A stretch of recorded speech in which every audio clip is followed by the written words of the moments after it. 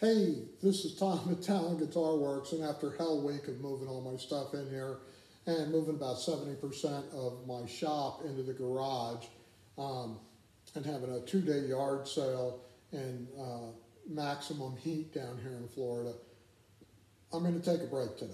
And I'm going to talk about where the guitar industry is going and where it came from, because you have to get the history of that right to understand why we're now reaching equilibrium with the European and Japanese or Asian guitar markets and what's going on and what to look for in the future.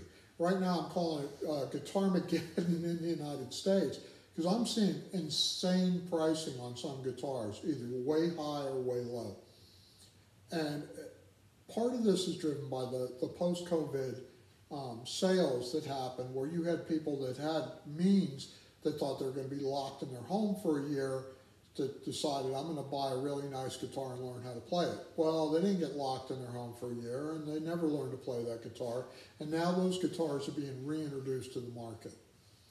And with our economy the way it is, with the interest rates climbing and everything happening out the way it is, people are getting rid of excess stuff that they really don't need. Now, understanding where we are now, you have to first understand how it happened. And nothing happens by chance. Everything is cause and effect when it comes to economy. And the first thing I'm going to mention is, after World War II, 1945, the British had an embargo on American guitars. And this is right in that time period where skiffle's getting really popular in England, and then the advent of rock and roll, and the Brits don't have an electric guitar manufacturer. The first electric guitar in the United States, no,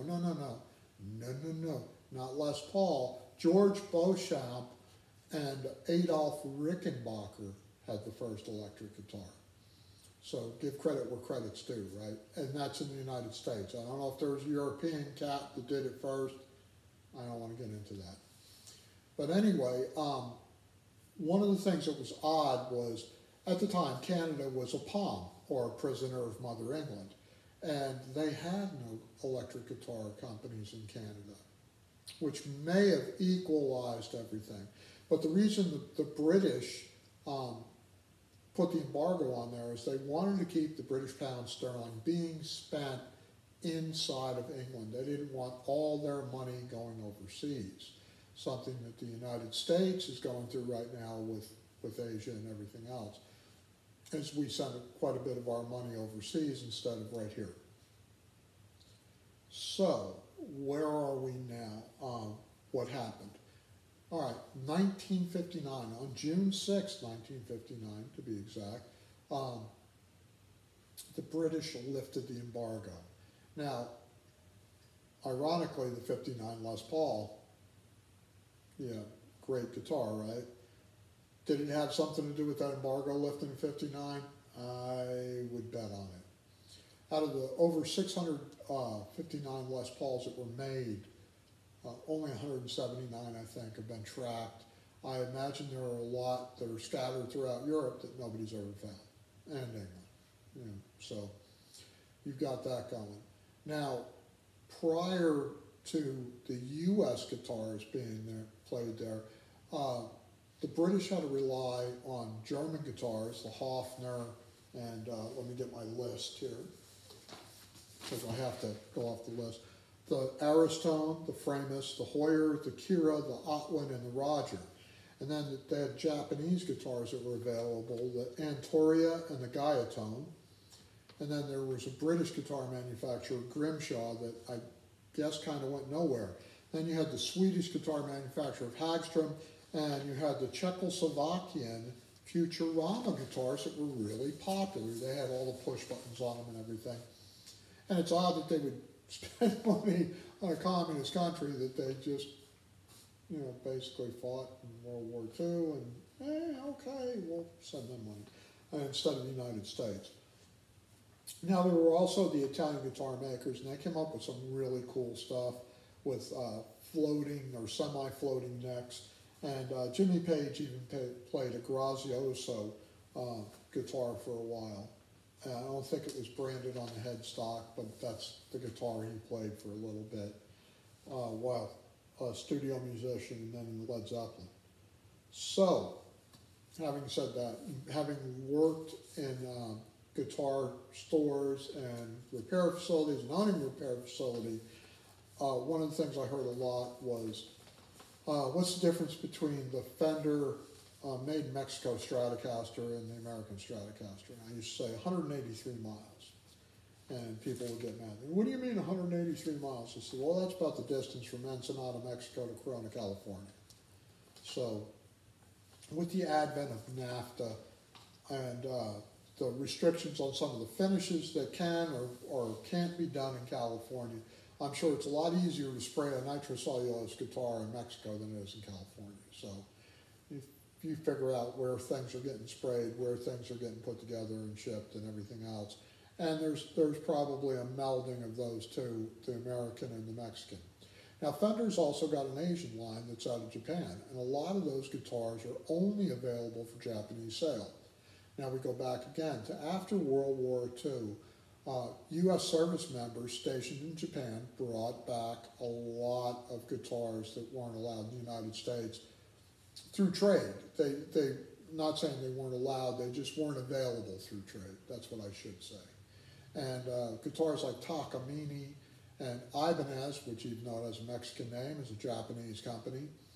And the Fender Japanese models that were made for a while almost exclusively, and they're still being made. People said it stopped in 2015, and I still have people telling me, no, they're still making Japanese-only Fender guitars. So it's what's available in their market. They take it very serious.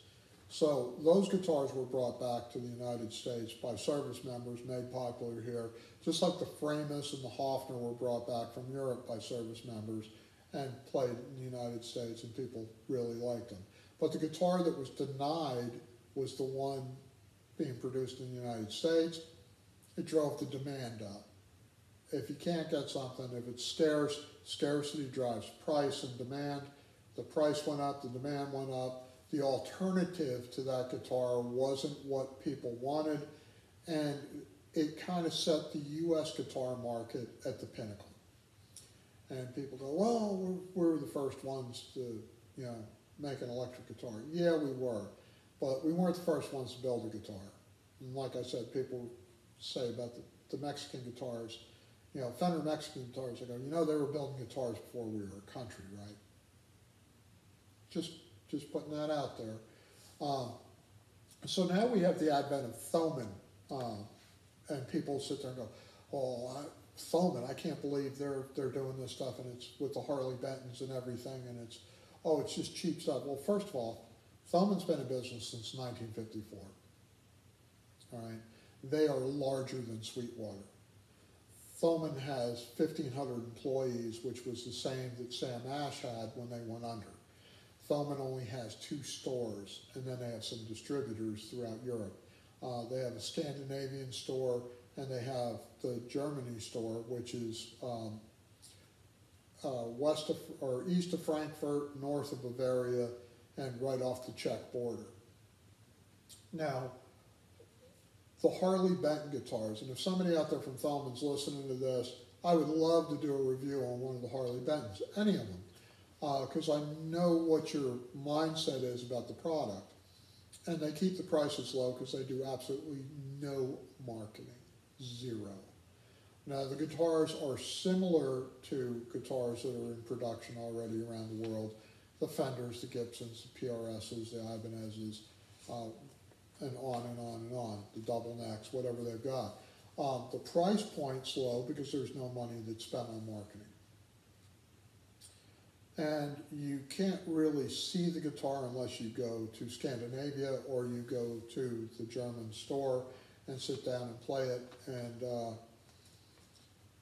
from what I've heard so far, there are really good reviews on these guitars. Now, the cheapest I've seen one's $173. I've seen some people try and gouge for them on Reverb, charging $900 for them and stuff. I'm like, Yeah, no. But the guitars are quality controlled in Germany, even though they're produced in Asia. The quality control is all done there.